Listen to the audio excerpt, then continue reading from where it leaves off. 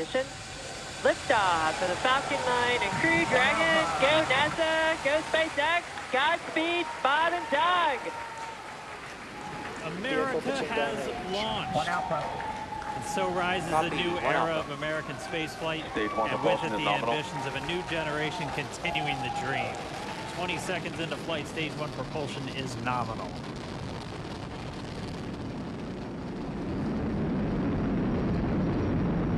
T plus 30 seconds into this historic mission. Flying crew on board Dragon and Falcon 9, and look at them go. Falcon power telemetry nominal.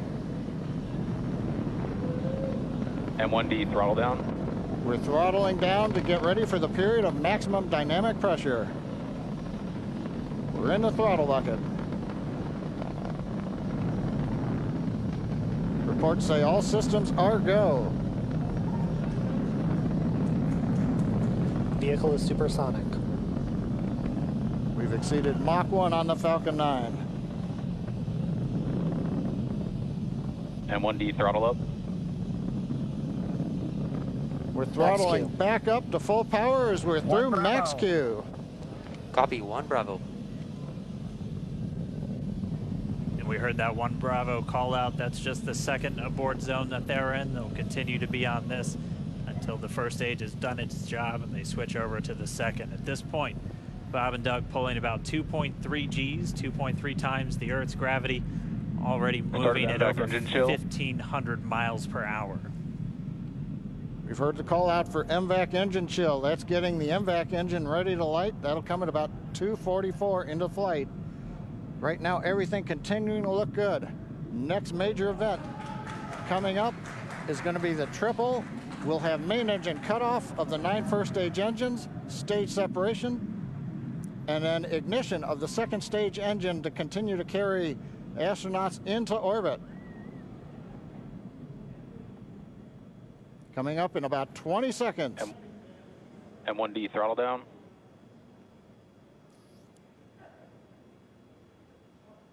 We heard we're throttling down the Merlin engines on the first stage.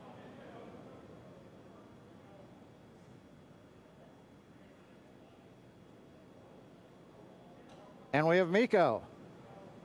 MECO. 2 Alpha. Falcon stage separation confirmed. Copy, 2 Alpha. MVAC ignition.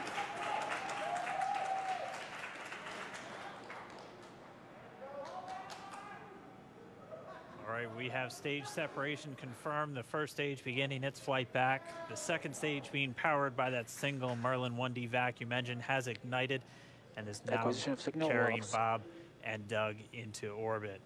So they're going to continue under the power of this second stage. Stage 2 propulsion is nominal.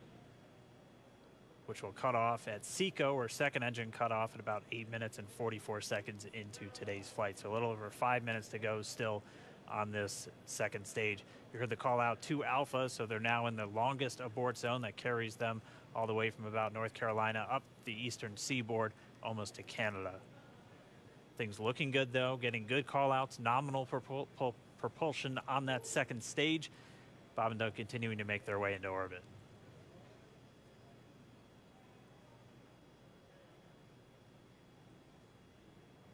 Dragon SpaceX nominal trajectory. Acquisition of signal in Bermuda. SpaceX Dragon nominal trajectory. All right, here in nominal trajectory, so Dragon pointed in the right direction, continuing to make their flight uphill. Heard acquisition of signal Bermuda. That's one of the other ground stations that they're using to get telemetry and data back from this spacecraft. Stage 2 propulsion is still nominal. And there is that entry burn beginning. This burn lasts about 36 seconds long. Stage 2 FTS is saved.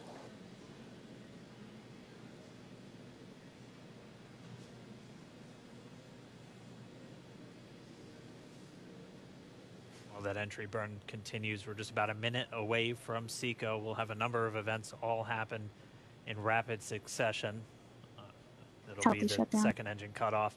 Stage 1 we'll be looking for that stage 1 landing burn shortly after. Actually, just within a few seconds of each other. It's such a cool view on your left screen, seeing Bob and Doug on Dragon. Right now you can see the displays that they are seeing right now themselves. Terminal guidance. MVAC throttle step. Looks like we lost that live view, but we'll wait for confirmation of that landing shortly here. Falcon 9 first stage successfully landed. And there you can see on your screen, Falcon 9 has landed.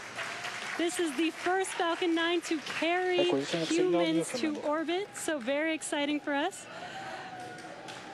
And as you can see on your right screen, Bob and Doug are still making their way to their targeted orbit.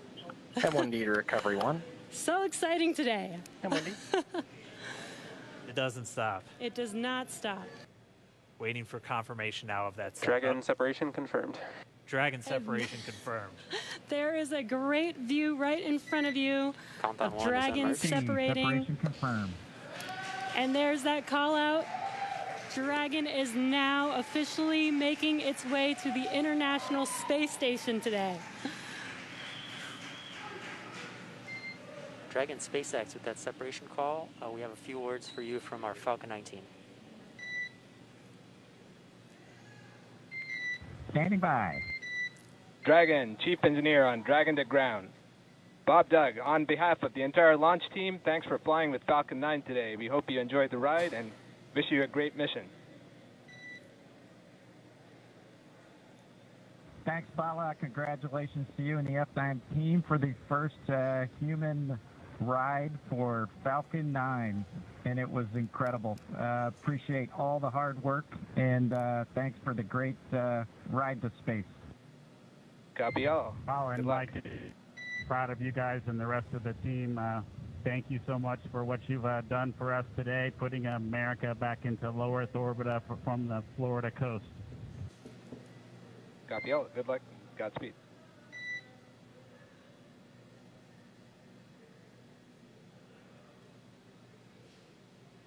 All right, so Bob and Doug are in And Dragon space. SpaceX, we confirm nominal ECLS activation and service section Draco checkouts. Nose cone deploys in progress. Copy all. We're monitoring. The Corps here in Hawthorne giving the crew a heads up that we have confirmation the nose cone is deploying. So again, that nose cone is going to open up a little bit more than 90 degrees, goes up to about, I think, 105 degrees, and that's going to expose the actual docking ring and the hatch that they're going to be going through once they attach to the International Space Station, and also 4 of those Draco thrusters, we call them the forward bulkhead thrusters, that are going to be used for these major phase burns or firings of those thrusters to actually raise their orbit gradually over the coming hours. Also heard good activation of the ECLS, that's the Environmental Control and Life Support System. That's everything controlling their atmosphere, just keeping Dragon a nice, safe, habitable environment where they're going to be living for the next 19 hours until they arrive at the space station. Right, exactly. And Falcon 9's job may be done for today, but the mission is not over. Crew Dragon's job is not done. As you can see, Bob and Doug are still inside Crew Dragon, making their way. It will be a 19-hour trip to the International Space Station before they dock tomorrow morning. And such cool views. I love that we can get these live views here and see and watch what they're doing now that they are in orbit. Yeah, it's incredible to just be looking over their shoulder, to be along for the ride. And we're going to be with them, and we're going to be with all of you the entire way for their journey to the space station. We're going to be covering live throughout. Bob and Doug will obviously have a sleep period where they'll get about 8 hours of sleep a little bit later today before they wake up for all of their final approach. One of the major things we are looking forward to in the next couple of hours is going to be their first turn at the controls. So they're actually going to be using those touchscreen displays to take control and manually pilot Dragon. We'll walk you through what that's going to look like, and assuming we have some good ground station coverage, we'll be able to get views from right inside Dragon, looking over their shoulder as they manipulate the controls at the display. But I mean, we had a smooth ride uphill, both stages of the Falcon 9 doing their job, placing Bob and Doug into orbit. I mean, this is a day, this is a historical day. This is us kicking off that new era of space flight that we've all been talking about and longing for since the Space Shuttle program came to an end in 2011.